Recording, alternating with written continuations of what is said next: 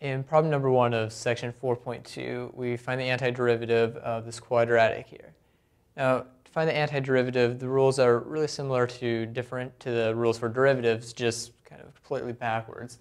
So what I mean by that is, for example, the antiderivative is also linear, meaning that we can just apply it to each term. And so the first term, we need to find a function whose derivative is this. Well, we can use the power rule for antiderivatives. And what that says is that, well, first we raise the power of the exponent. So we have x to the third power now. We can keep the coefficient.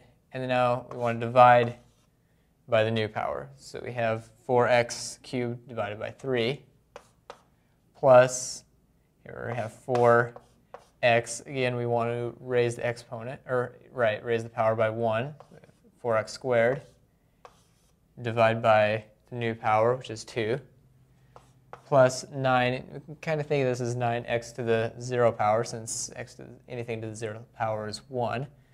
So we'll have 9, we could raise that to the first power, and divide by 1. And of course, we need to add a constant because